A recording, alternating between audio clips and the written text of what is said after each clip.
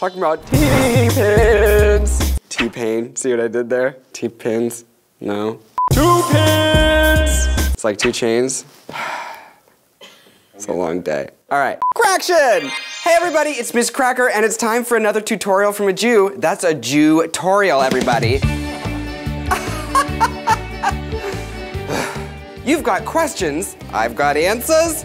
This tutorial series is not just about beauty and drag. It's about the life lessons that drag can teach you.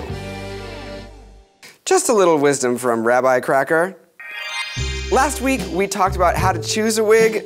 Now I'm gonna tell you what to do with the wig when you got one, baby. When you walk out of the house with your wig, you want it to look like a beautiful flowing mantle, not like Kelly Mantle. I'm still getting bacon. Because people will be baking for you to comb that thing out. That's not kosher. Are you a basic wig bitch? Then here are the basic essentials you need to go from Miss Crumbs to Miss Cracker! She's a woman! Now, I don't need to tell you, I am not a professional wig maker or beautician. What you see here is what works for me and what may work for you. Have a better idea? Put it in the comment box, which, like, you know, doesn't exist. To begin with, the first thing that you will need is a wig block. This is basically like a dress form, but for your goddamn head. A lot of people will use styrofoam, but those things come apart and they are about as big as my thumb. That's not gonna play. Now, obviously, I'm telling a bit of a lie when I'm holding this thing up. This one is actually my size.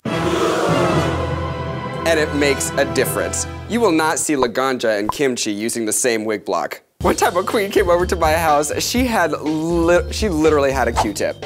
And I was like, there's no way that this is gonna fit on your head, but it did, girl. Some of y'all got a Q-tip head, and that's fine. Everybody is beautiful. Don't joke about that. I have a big fat head, and I'm proud. How's your head, fat? Now, if you're gonna have a wig block, you're gonna need something to hold it up. For me, the only choice is a Burmax wig stand. You can get any kind of stand anywhere for a very low price. This shit is a little expensive, but it's the only one that works. This allows your weeble to wobble but not fall down. As you can see, it's plastic but extremely thick and strong. That way you can go as hard as you want on your wig block without a safe word. My safe word is, not tonight, Golem. My safe word is, oi. My safe word is gefilte because she's 3 different kinds of fish, damn it. Next up, pins and ribbon. When you're getting going on your wig, you want it to stay on the block. So let me show you real quick how we're gonna put it in place. All I'm doing is tracing the hairline with some nice floral pins. They go straight into the wig block, but this little ribbon protects them from tearing up the lace. If you have a nice Swiss lace, it's not gonna react well to having a thumbtack jammed into its face. Would you? All right, here's the wig. It's on the block, like Jenny.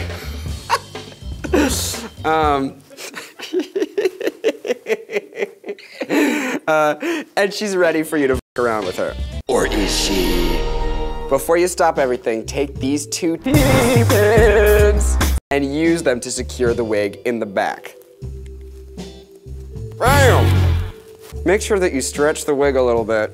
You want the wig cap to be stretched out very nicely over the wig block, and I'll tell you why. The dreaded yarmulke effect. You will have all kinds of boy hair showing. You do not know how important this step is. Take a lesson from Vixen. You do not want to be the side chick with sideburns.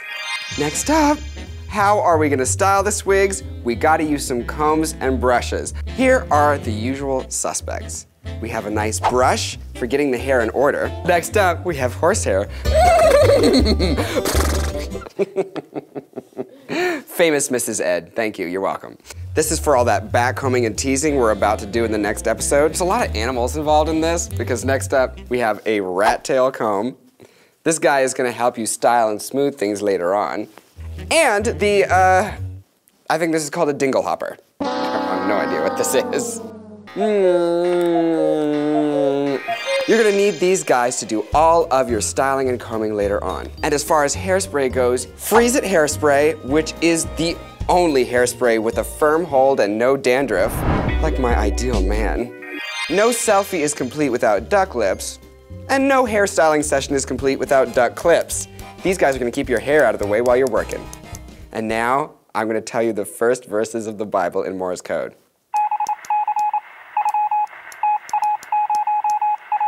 You don't know if I'm doing it or not. You don't know Morse code. And I don't know the Bible.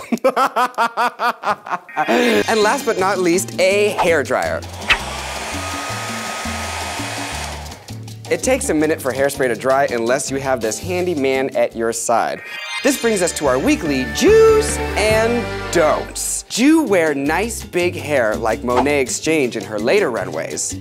Don't wear little kitty wigs like Monet in her earlier episodes. Michelle Visage said it best, if you are a man, you want to try and look a little petite by adding some volume to your hair. For this week's Jews and Don'ts, I'm going to give you a little caveat. Drag has absolutely no rules. There is nothing that you have to do. Some people know how to work it. Look at Sasha and Angina.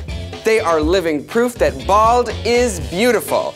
Them and Alexis Michelle out of drag. Try a big wig and see if it does something for you. If you don't like it, you can just pull it off and let the petals fall. So we have everything that we need to make a beautiful, luxurious wig. All that we have left to do now is style it.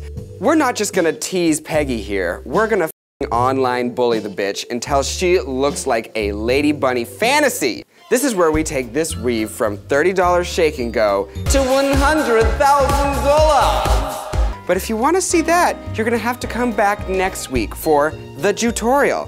You've got questions, I've got answers. Sad that class is over? It's okay. Next week, Shul will be back in session with a new JewTorial. See you next time! So real. Yeah, it's like dun dun dun!